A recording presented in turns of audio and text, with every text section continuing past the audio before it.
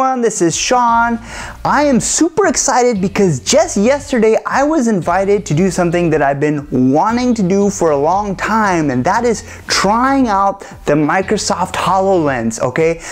It blew my mind, and although I was not allowed to take any photos or videos, I definitely am super excited to share my experiences. I really wanted to make this video showing exactly what it looks like inside, and it actually is pretty challenging to make a video like this. This is definitely the closest depiction of what it looks like inside HoloLens compared to anything else that I found online, and it's pretty cool. Okay, so while we're on for special effects, might as well have me join in as well.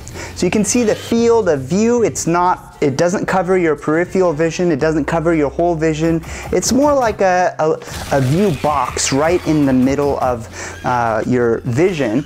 And outside of the view box, you can still see your surroundings. And actually, you can see your surroundings inside the view box as well. But you can only see the holograms inside the view box. Outside of the view box, there are some artifacts like a diffraction or refraction. You can see some kind of like almost like a rainbow color type thing going on. So what did they do really well? Well, first of all, virtually no lag. Like, I tried to trip this thing up. I was looking fast, I was looking up and down, I was moving to the side, I was kind of looking all around, and the holograms perfectly matched the background. When something was stuck on the wall, when a hologram was stuck on the wall, it actually was stuck on the wall. I could not make it move from where it was, and I was really impressed by that.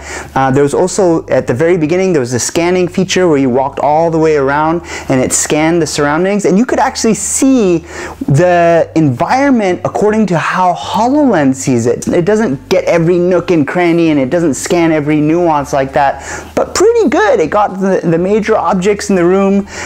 You know, it was able to detect the walls, it was able to detect the furniture in the room, so that was epic. And just the experience itself, I found that even though the field of view wasn't expanded all the way to, for example, my peripheral vision, I was really sucked in.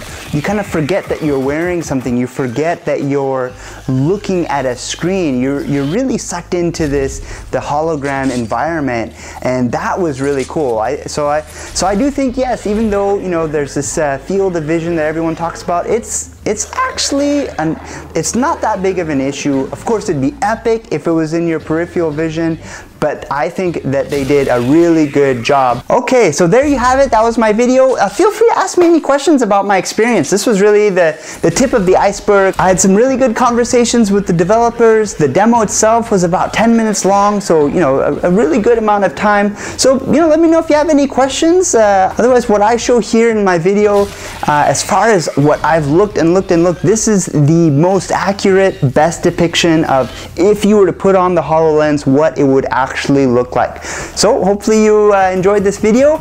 If it was helpful, please hit the like button. If you haven't already, do subscribe, share, and thank you very much for watching.